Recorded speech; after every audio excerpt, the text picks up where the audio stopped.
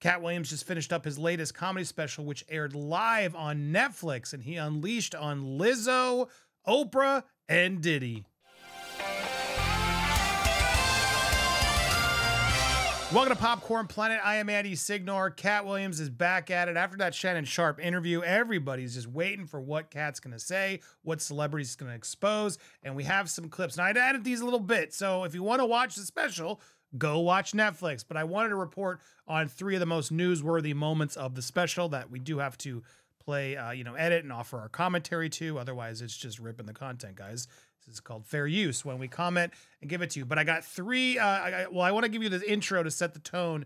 And I got 3 sections I wanted to give you, little quick bits to show you I thought the funniest bits and the most relevant as the celebrity truth as possible. Here's Katt setting up the whole special, which was called Woke Foke.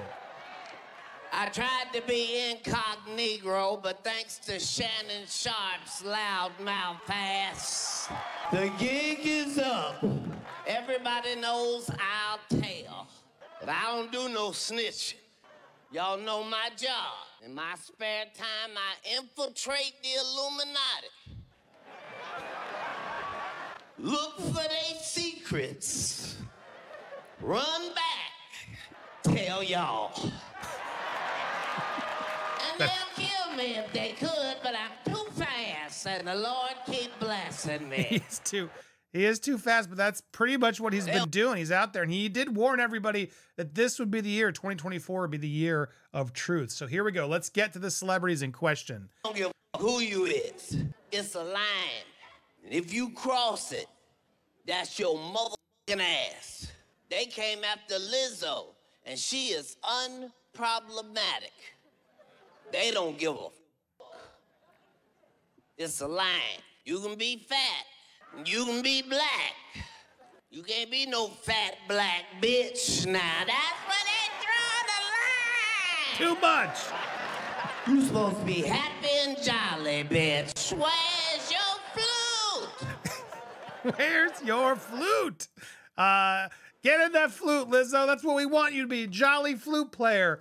But there it is. As he's sort of talking about some of these sections, exactly. There are lines. There is accountability. I'm telling you, you can do whatever you want to do, but it's still consequences. Yep. Hollywood is finding that out right now. There's a drug problem in Hollywood. They can't even tell you about it. It's whooping them so motherfucking bad. But y'all know I'll tell. That motherfucking Ozempic is whooping Hollywood's ass. Do you hear me? It is. That Ozempic is too fucked up and it's too strong. They know it's too strong. They said Oprah took so much that Gail lost 12 pounds. Do you understand what I said? People are shitting themselves to death. It's too strong. It is. It's everybody's on it, and not enough people are talking about the effects of it and how crazy it's getting out there. He's right. He's totally right. It was a good joke. He did a couple other jokes about it, but that was my favorite, pulling out Oprah and so much that Oprah used so much Gail lost 10. All right, but now let's get to the Diddy of it all. All right. So he did mention Diddy. Here is the clip in question. Then we're going to talk about what else was there. And we got some reactions that I don't want you to miss. But without further ado, get ready. Here's the Diddy.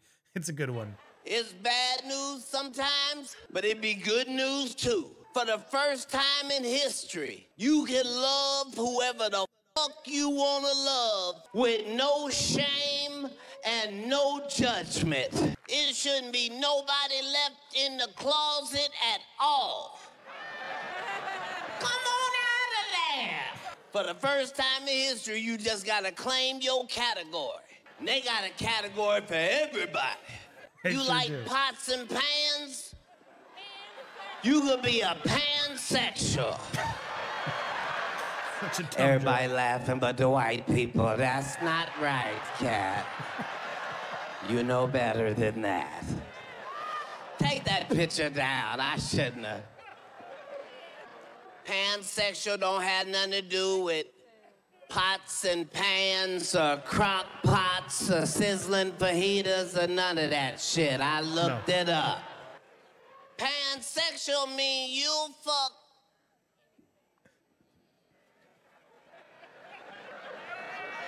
whatever you looking at.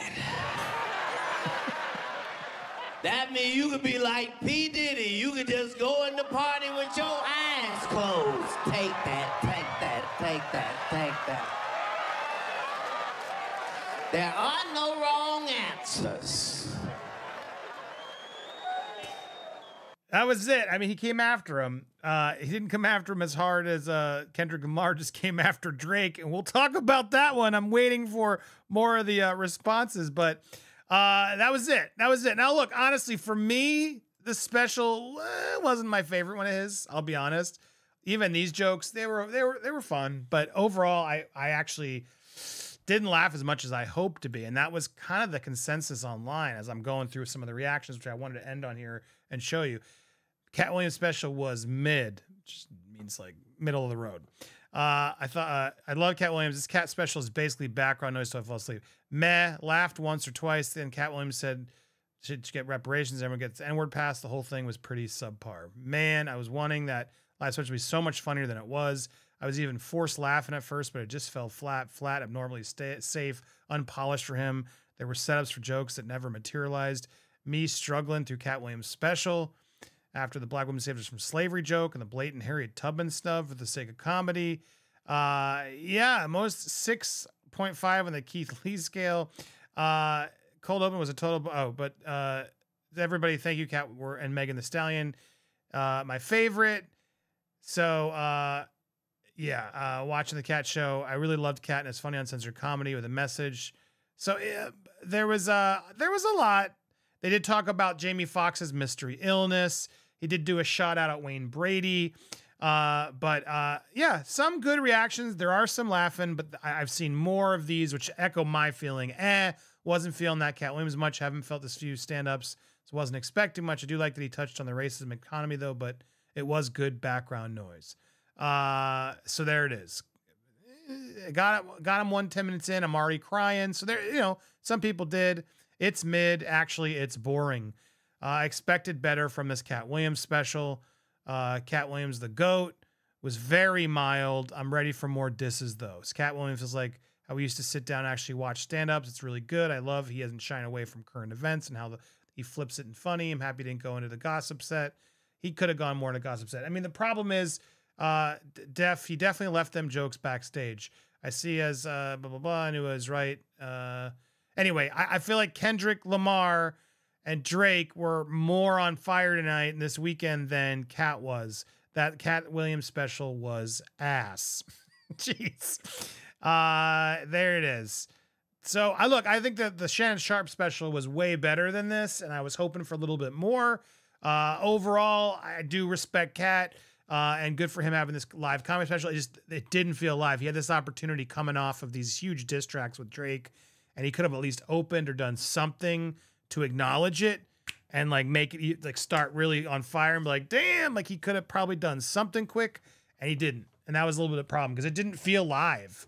Like to have actual pop culture stuff happening in the moment that he could have really addressed or just poked fun at would have really, I think, added a little bit of the edge to it. And overall, it didn't feel like, I don't know. There are some hilarious Katt Williams. My God, I go back to Tink Tink every day. I'm hustling. Like OG Katt Williams is unreal. The latest specials, though, they haven't been as great for me. The Shannon Sharpe special is better. But what do you guys think? Are you a fan? Did you like those clips?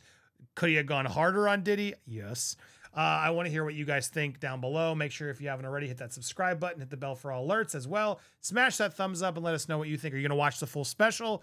Tell us down below. You can catch it over on Netflix. Make sure you go check them out and stay tuned for more here on Popcorn Planet.